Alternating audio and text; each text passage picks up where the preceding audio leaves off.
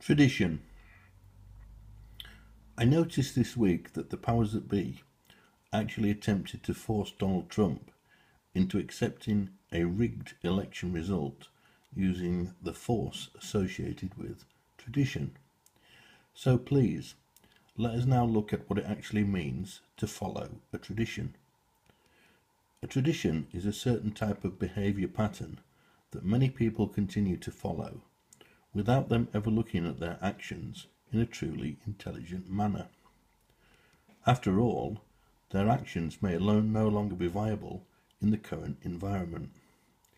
Now, in the case of the current US election, of course, many years ago, the integrity of the election result could be trusted to a high degree.